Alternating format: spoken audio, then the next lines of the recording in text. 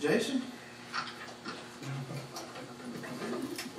I believe that we are at our last item for tonight's meeting. That is REZ-2016-05. Mr. David Deloach on behalf of.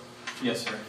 This particular request is located in between the city of Hahira and kind of the North Lowndes, Stone Creek, Grove Point type of development. So that is the pocket that this particular request is in. What they're asking for is to change the zoning on the property from an EA, estate agricultural 5-acre zoning, to an RA, residential agriculture 2.5-acre zoning. Staff looked at this request and really had multiple conversations with the developer about how to handle this, which zoning to ask for, and ultimately the agreement was for an RA 2.5-acre zoning. What we believe the maximum density could be on that RA zoning is 45 lots, whether they develop them with 2.5-acre plus lots or do a conservation style subdivision and reduce that, but then basically permanently protect some of that wetlands or green space area. With that, I'll be happy to go into detail about those two concepts, but ultimately the request and staff found favor with all staff for RA zoning except for the Board of Health.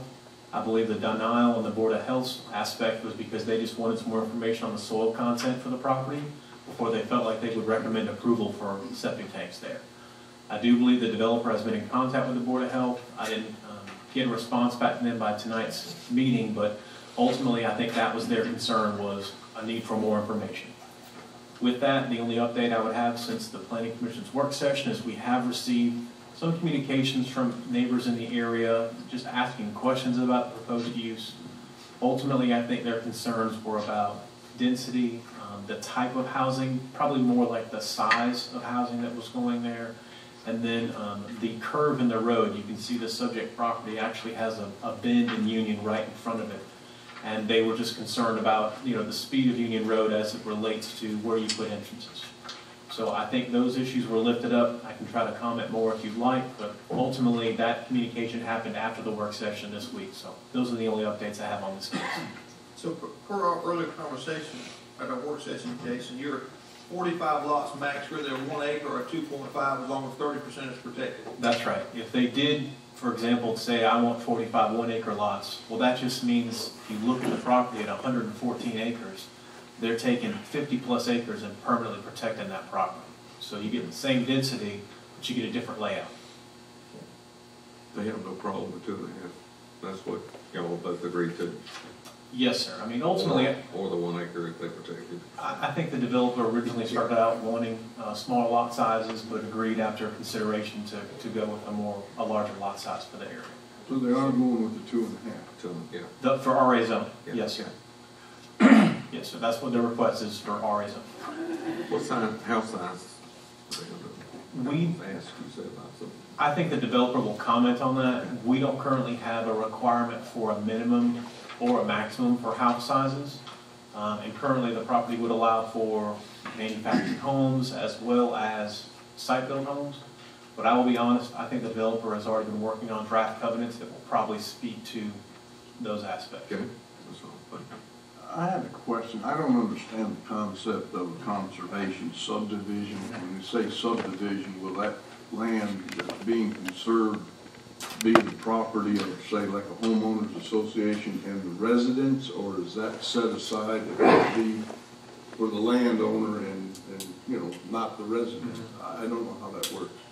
The cases that I've seen in the past, the land was not retained by the homeowners. It was actually donated to like a state green space program or a Georgia Conservancy type of group that took over ownership of the land that really kind of locked in its ability to not be developed.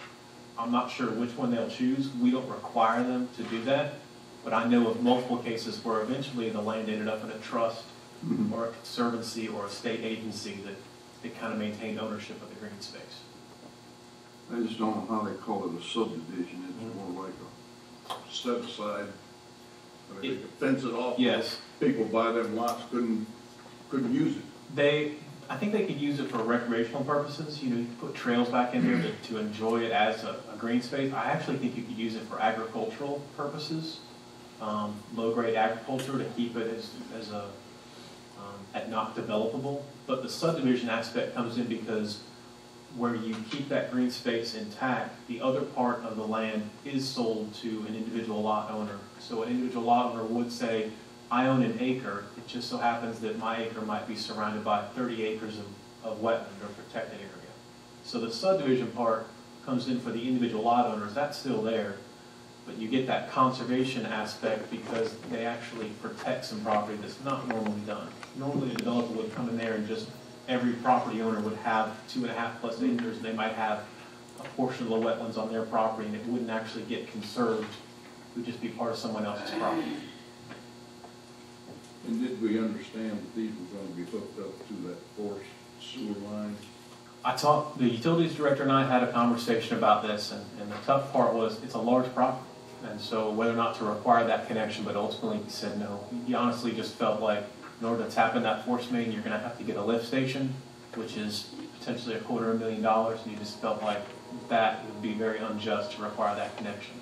So he anticipates allowing septic tanks on this property. So each lot will have a septic tank, a well, and it's gonna be in a wetland, or adjoining a wetland. Yes, yes, sir. We anticipate individual wells and septic tanks, and there are wetlands on that southern portion of the property.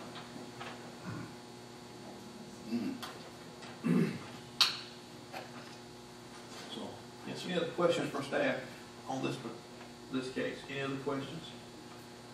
There being none, is anyone here wishing to speak in favor of this request? Please come forward this time. Anyone wishing to speak in favor of this request, please come forward. Please state your name and your address for the record, please, sir. Jack Langdale, 701 North Patterson. I'm here on behalf of the petitioners and Mr. Deloach. First, I want to thank everyone for considering our request here at the end of the agenda. We are very excited about what I understand is the first conservation subdivision that has been proposed in our county. We intend to preserve 40%, minimum of 40% of the property. It'll likely be more. We don't have a complete wetland delineation yet. But a minimum of 40% of the property will be preserved in perpetuity for wildlife and the natural use of the property. We intend to deed the property to the homeowners association, but put deed restrictions on the property that limits what can be done out there. And the only thing that the conservation area will be used for is the natural use of the property and walking trails. We'll leave it up to the association to make certain rules about possibly allowing a golf cart on it. But other than that, there won't be four-wheelers, there won't be any hunting on the property, there won't be any disposal of garbage, trash, or anything else. There won't be any development of the 40% of the subdivision. On the type of houses and the size of the houses, what you'll probably see for most of them will be approximately 2,000 square foot. We're going to put the minimum in the restrictive covenant at 1,800, but I think most of the houses will be constructed around approximately 2,000. It'll be in the 250,000 price range approximately. The homes will be constructed under the guidance of an architectural review committee, which will review plans in advance and continue to monitor throughout the construction process. If you want to have an idea of what the type of construction, what the houses could look like, the garden section at Kennerwood or the most recent section developed at Grove Point, that style of house, it will look similar to that. The lots will be substantially larger. With the conservation subdivision, we would have the 1 acre lot minimum, and the largest lots would be close to 2.5 acres. And I wasn't sure if the number ended up at 45 or 46 lots, but however it works out in the final survey, approximately 115 acres. We contacted most of the adjoining landowners. I think we spoke with someone, and at least a family member with some of all of the surrounding landowners. Some of the concerns we heard, it seems like most of the concerns we heard was surrounding traffic. There is a bend in the road near the area where the entrance is proposed. As far as the traffic goes, really all we can say is have hired engineers to look into that. And Clayton, who you've met a few times tonight already, we'll go back to him in just a minute. Please no. He'll comment on the traffic. All I can say is we have confidence in Jeff Lovell and Clayton to get with the county engineers, and if all of the engineers from the county and Lovell Engineering are satisfied that this is a safe development that can be proposed for the future residents, we will rely on their opinion. We can just say we would never propose anything we felt was unsafe, and we'll be relying on the experts to tell us what is or isn't, and where the proposed entrance can be located. One other comment I heard earlier was on the septic system and the Board of Health. Clayton has also spoken with the Board of Health, so I'll let him comment on that. Before I turn it over to Clayton, is there anything I can answer? Jack, I got one question. I know that Jason has said that was it a minimum of 30% had to be put in and you stated that you're going to do 40%? I understood 40% was the minimum. Either way, that's what's been laid out, and that's what we intend to do. I can verify that, but Okay. And you said that it's not going to be a constant lot size. It's going to be mixed lots between 1 and 2.5? That's right. My understanding is the conservation subdivision can have the same amount of lots as would be allowed in the RA, which would be 2.5. And we prefer to go the conservation subdivision route, have the 1 acre lots and preserve the 40% of the entire tract, minimum 40% of the entire tract. So that 40% is about 45 acres. So I'm just curious, does anybody, and Clayton may know this, about the size of the wetlands, how much that encompasses? Do you know, Jason? Not that it matters, we had conversations with a neighbor, and I thought it was in the neighborhood of 25 acres. Okay. So And that's it's the bulk of it then? 40%, sir. So the 30 we discussed last 40. week is 40%. So which is 45 acres? Yes, sir. All wetlands would remain undisturbed, not proposed. Any other questions for the presenter? Just for clarification, I don't know if this is Jason or the presenter, but I just need to make sure I understood correctly. The conservation subdivision allows us to have smaller lots, but with the number of density maximized under the current zoning of that property. So the current zoning now is EA, That's right. which is 5 acres a lot. 114 acres, that's 23 lots. Am I missing something? No, you have the right numbers. Okay, so what you are proposing then is mixed lots between 1 and 2.5 acres. Maximum number of lots going to be 23, or whatever that number is. 45 is the maximum of lots. No, what I'm understanding is, With the current zoning, it's 22, 23. With the proposed zoning, that number drops to 2.5 acres rather than 5. so the proposed, what we are doing here is doing an RA, the rezoning is to RA. Yes, ma'am. And then you're going to be doing conservation subdivision. That's, okay, I just want to make sure I understood Yes, the ma'am. procedure. All right, okay. The zoning allows them to have a larger number of lots because the minimum lot size is reduced, so the numbers allow for Yeah, that. I understand. Okay. Thank you. Thank you, sir. Thank you. Anybody else here wishing to speak in favor, please come forward. If Mr. Clayton, he needs to bring pizza. And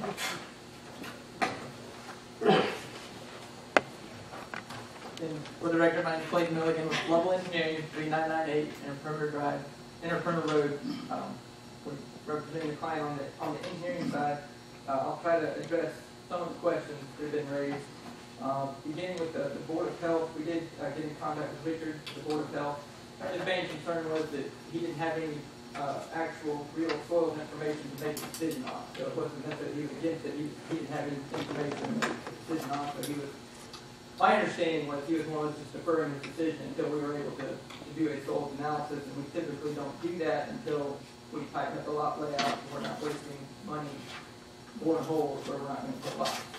So that will, the Board of Health, there are regulations already in place that will govern if the septic system will work or not. There, I will go ahead and say too, the 1 acre minimum lot, that's also a Board of Health requirement for a well and septic. So if just for Board of Health perspective, lots cannot be less than 1 acre. And none of the lots, mainly as we're laying this out, we're keeping lots outside of that wetland because wet soils obviously are not conducive to septic systems. So as we're laying out this conservation subdivision, we're pulling it outside, pulling the buildable areas outside of the wetland areas so that the wetland areas will be preserved. Moving on to, well, I'll stick with it. We are planning to preserve 40% of it is 40% of the area. So the total area, I believe, is 114 acres, so we need at least 45 plus acres will be preserved. And I don't think it's been mentioned, but that 45 acres has to be contiguous. It can't be chopped up. It's got to be one contiguous block. And a portion of that is in the wetlands. There is also a large portion in the back of that is not wetland that would be part of that 45 acres. In relation to the concerns that were raised about traffic and then the one entrance that we were showing near the curve there, again, our initial lot layout that was submitted was just a conceptual lot layout. We did not get into detailed engineering. We don't have that, Jason. They haven't. They didn't turn that in with their packets, no. Okay. We've been playing around with different lot layouts. So, And since we don't have it, and Jason may clarify this, are there any lots that would face Union?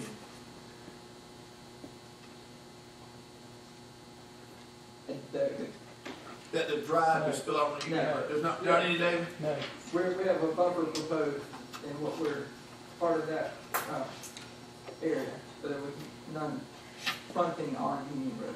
So there would be no additional driveways on Union Road. Okay, so I know, as you just mentioned, that I know that one of the considerations that Mr. Langdale has said about neighbors, talked about blind spots on curves. I know you'll take that into consideration, make sure that doesn't happen. Correct. The speed limit on Union Road is 55 miles an hour, so we would have to provide per GDOT regulation, which is what the county engineer would enforce. We've got to have at least 610 feet of sight distance in either direction. And the county regulations would require that we follow those.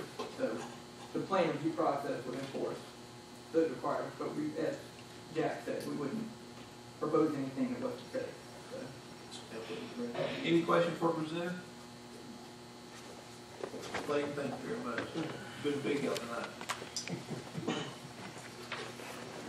We'll take another moment if anybody else here wishing to speak in favor.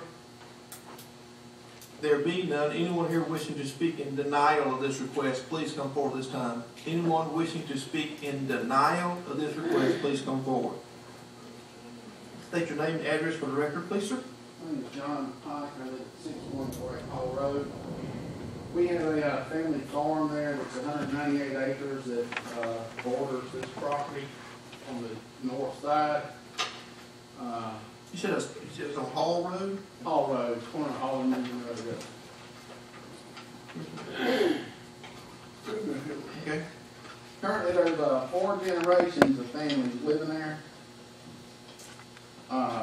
17 people. The youngest great-granddaughter is 17. She could very well graduate this year, get married, and start her own family. So that puts that number up, well up. There's only 2 other immediate family members that are not living on this property currently. One's in Waycross and one is here in North Lowndes County, Hahira, just a short distance away. So we could very well have 25, 30 family members living on the Tyler farm.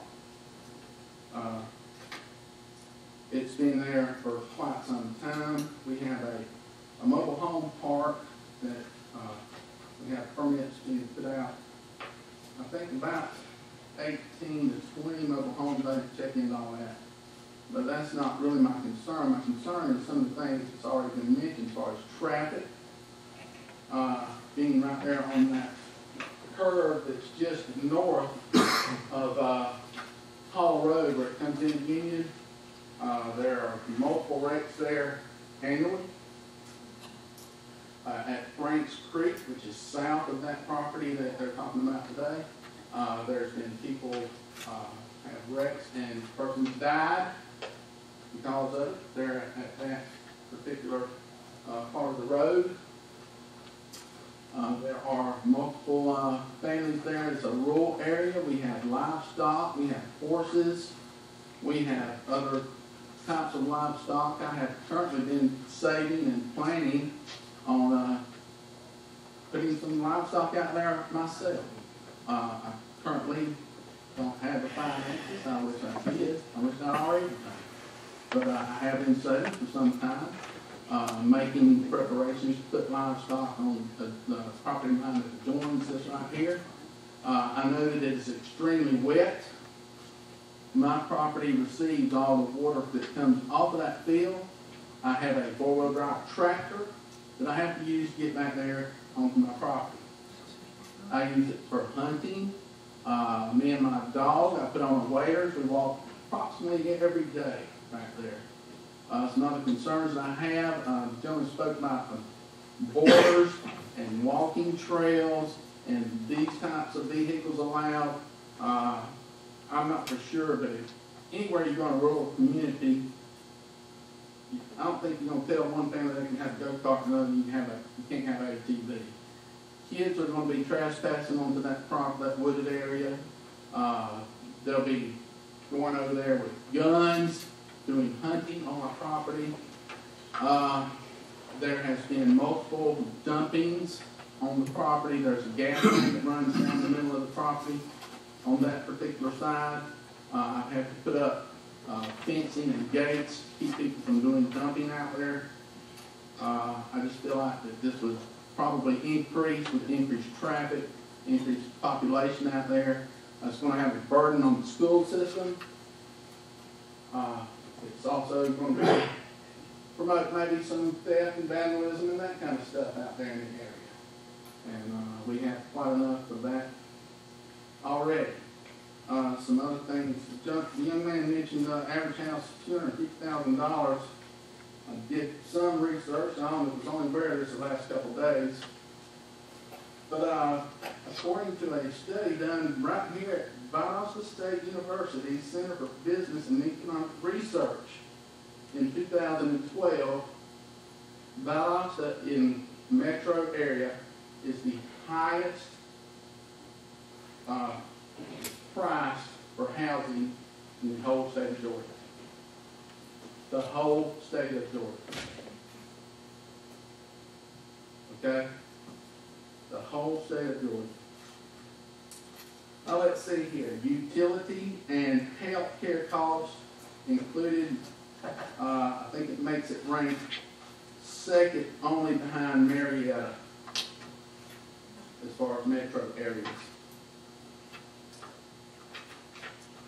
The dollars that are generated from tax revenue, for every dollar for this urban sprawl that we're talking about, for every dollar that's generated as tax revenue, it costs the county, the rest of us taxpayers, $1.25 to make up for it, the loss of revenue. Because of utilities, because of roads, because of all the other things associated with this urban sprawl. You can't keep taking away farmland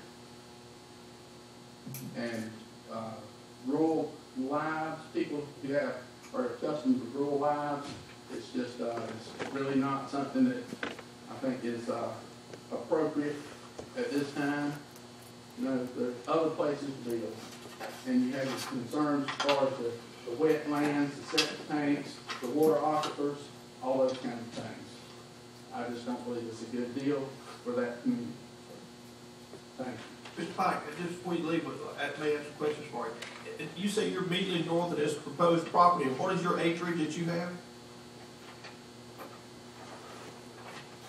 Sir, I don't have a map in front of me, but I have 150 acres that borders the north side of that property. It's a Tyler farm. There's altogether, I believe it includes 198 acres of Tyler property.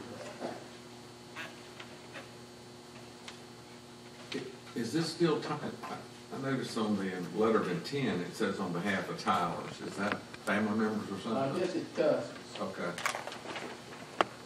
That was a little confusing. I'm all about free enterprise, ladies and gentlemen. I really am. I'm all for a man being able to do what he wants with his property. You know, he has the right to sell it, somebody else has the right to buy it, somebody else has the right to build on it. I just don't think this is appropriate to be done at this particular part of Lowndes County at this time. There's a lot of concerns associated with it, and I just would appreciate it if y'all did that, consider all those things. Any other questions for the presenter? Thank you, Mr. Pike. I will take another one. If there's folks here that would like to speak in denial of this request, you can please come forward this time. Anyone here else wishing to speak in denial of this request, please come forward at this time. You can, yes, ma'am.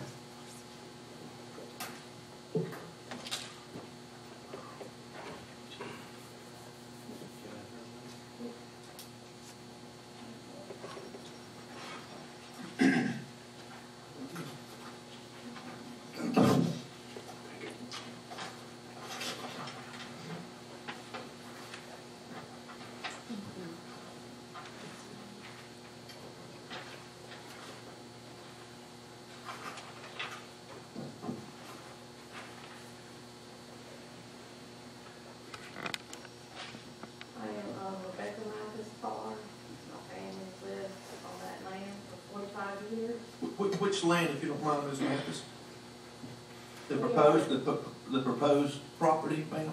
We're the 14 acres right there beside it. Right here, Jim. To the north. Little orange area. Okay. Yes, ma'am. Go ahead, I'm sorry. Got you. If y'all do allow this, we have a lot of runoff. It's only been farmed cotton, soybeans. There's a lot of pesticides in the land. You have to do a lot of tests, make sure that the trees don't grow. We live right beside the big square where it's cut out.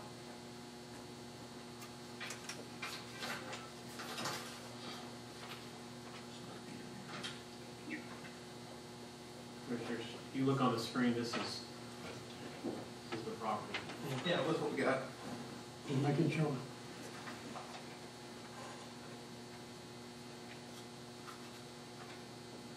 I see your concerns, Ms. Mathis. I appreciate you bringing them to our attention. I know that several of them, as you've heard tonight, they have somewhat addressed as far as minimum size and safe entryway, as Clayton has brought up by state guidelines. So we do really appreciate you bringing this to up to us tonight, letting us review this. And when we were walking the property today, we have seen footprints on our property, which my dad had Alzheimer's. He passed away 4.5 years ago, so the fence is down. And it's been a little neglect, but I have seen footprints on our property with no permission, and we see no survey lines. They have not asked us if they come on the property. Nobody has done anything to ask us if this is all right. Our land is extremely wet, and if y'all approve this, we're gonna have more wet. We could have trespassers on our land. I have roads cut right there for fire prevention. If we choose to burn the field, I mean, we couldn't do that. It's 9 acres of trees. That's in the very back of the property. The nine acres is in the very back. Yes. Okay. I mean, and I don't want to put security cameras all the way around the farm, just like, and we will be right there adjacent to them. Yes, ma'am. Commissioners, any questions, comments for the presenter, Ms. Mathis? Any concerns from commissioners? Just to notice your number 5 there, section 8 housing, what, I don't understand what that. In case they reduce I was told 2.5 acres, But if they reduce that to a half an acre or an acre lot, they could come in and put HUD houses or low income housing in there, Yeah, correct? they can't do anything less than 1 acre. So, that probably wouldn't need to be a concern, I wouldn't think that they would do that. Mr. Raker? No, that's fine, I was just curious, I hadn't heard I anybody just mention want to that. make sure. Oh, yes, ma'am. I mean, my husband was a retired administrator for the Navy. He did 20 years. My dad, submariner. Yes, ma'am. I mean, and you're talking about a driveway that's right there. You have to look 3 times before you pull out of my driveway. And I'm adjacent to that curve. And they fly. They don't go 55 miles an hour. They go 65 to 75 miles an hour. On top of that, on weekends, when it's nice, we have motorcycles that come by there, and they go up to 100 miles an hour. So you're going to put a nice subdivision, and you got all these crazy motorcycle people coming in there, and somebody's going to get killed. Well, I'm probably one of those motorcycle guys, but I wouldn't do it 100 miles an hour. I'll do it. Well, I mean, It's a nice little road to ride on. it's a nice road, but you know, they get from the curve up here, and then you got the little stretch where Hall Road is, and then we have the other curve. I mean, So it's a concern. it's a major concern. Yes, ma'am. Yes, ma'am. Commissioner McGlynn? Number 13, where you said lost animals coming over or being dropped off. Are you having that problem now? Yes, sir. My dad shot plenty of them. That was when he was very good. And, I mean, we've had people on the side of our house, we've had people park their vehicle with a trailer, steal my daddy's wire and whatever else he had out there. But we couldn't catch them by the time the cops got out there. I mean, and then down on the street on Hall Road, they steal ATVs and boats. I mean, it's just crazy. It hasn't happened in a year, but I mean, what else is gonna happen? We have more neighborhoods in there. Yes, ma'am. I appreciate your concerns, ma'am, and we'll definitely take them under consideration. Any questions for the presenter from commissioners? Thank you very much, ma'am, for your time. If I could reach back out, Clayton, Clayton, would you mind stepping forward one more time? You have the survey with you, the aerial map?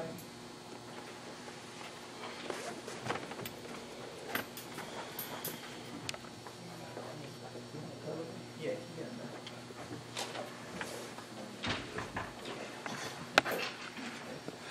Did John Gay say that? Clay, I mean, just for clarification, I know you've already told us, and everybody knows we got this 600 feet DOT restriction, line of sight. Do you, is from the point of that curve back to the northern property line, do you have any idea of what that lineal feet is? I did some preliminary calcs, and that curve is probably, and now if we're talking about the same curve, that there's a hard curve. I'm talking right about the there. hard There's a hard curve right there at Hall Road, and then there's a I slight, want the point at the interstate. that's right there, that point, that you're looking at about somewhere between 800 and 1,000 feet from our property line to that point. So that falls within the DOT requirement. Again, and I'd have to get a little bit further in my layout, but if you lay it out at the point, you can see 610, more than 610 feet in either direction. Okay. Is this going, and David probably knows, if you got 2 drives coming to this place or a single drive? The current, the county limits on a cul-de-sac the number of lots you can have on a single cul-de-sac to 24 lots. So the current design has 24 lots. 24 lots. Thanks, Clay. I just wanted to clarify that for the audience. Thank you for coming forward. Commissioners, discussion on this request? Just a clarification, the minimum 1 acre lot, is that actually a determined minimum, it's established, or is that fair promise, or is it in the regulations? Because I see in the information provided to us, it's sort of an example. Yes, ma'am. It is, the regulations will actually allow you to go down to 10,000 square feet, but you need water and sewer for that kind of density. So when the developers come to us and say, we're interested in doing individual well and septic tanks, the Board of Health minimum is an acre. So that's where that comes from. So the regs go further down than that, but that means they'd have to put in a community water system. They're not interested in that, so that's where the acre came from. It's based on their level of infrastructure, which is individual well and septic, that acre is where the threshold is, and that's set by the Board of Health. Any other questions?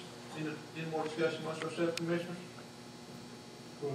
We've exceeded our time limit. Any other questions, other commissioners? Discussion? If not, we will entertain a motion on this request. Somebody else that wanted to speak, sir. We've exceeded our time limit. We have 10 minutes per side, sir. Thank you for bringing that to our attention. Commissioners, do we have a motion on this request?